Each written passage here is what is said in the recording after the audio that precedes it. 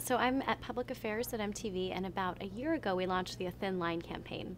A Thin Line is on the emerging topic of digital abuse, and basically what digital abuse is it's any way somebody can use a cell phone or a computer to make another person's life miserable. So that encompasses things like cyberbullying, sexting, and digital dating abuse.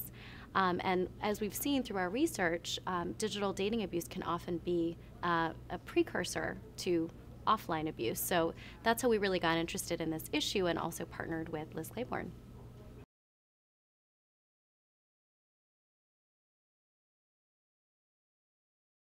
Well, I would encourage parents to talk to their kids. I think one of the biggest issues right now is parents are sort of uncomfortable or don't understand the new digital frontier, so the reaction is maybe to not be as vocal and talk about it as much.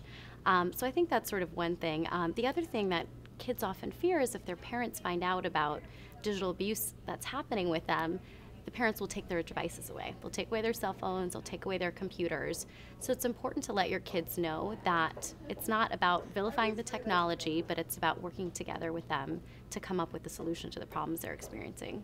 We really believe that technology has a lot of positive sort of attributes and elements, and one way is that it connects kids to help and resources. So even on our site, athinline.org, you can find the National Teen Dating Abuse Helpline and the National Suicide Prevention Hotline.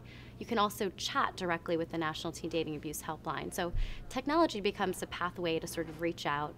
It's also a way for young people to develop stronger relationships with other folks in their lives. So there's opportunities for learning and education as well, and kind of the list goes on and on. So technology really isn't the problem, it's the behaviors that occur on the platform that's the problem.